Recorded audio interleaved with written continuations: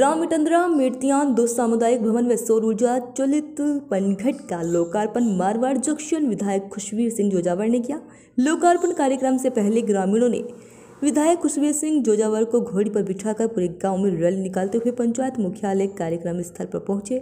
ढोल के साथ सैकड़ों ग्रामवासियों ने रैली निकालकर आए हुए अतिथियों का माला व साफा पहनाकर स्वागत किया। डारिया बांध अध्यक्ष मोहन सिंह भाटी ने बताया कि पहली बार किसी विधायक ने ग्राम इटंद्रा मेड़तियान पंचायत को करोड़ों रुपये से अधिक के विकास कार्य दिए हैं। इटंद्रा मेड़तियान ग्रामवासियों ने हमेशा प्यार दिया है और आगे भी इस प्यार आशीर्वाद का अपेक्षी रहूंगा। इसके साथ ही महिलाओं ने मनरेगा कार्य नहीं चलने के कारण वह देशवासियों की डाणी में जल समस्या के बारे में स्थानीय विधायक को बताया, अवगत कराया। इस कार्यक्रम में मुख्य अतिथि विधायक खुशवीर सिंह जोजावर रहे व अध्यक्षता सरपंच भंवरलाल सिरवी ने की।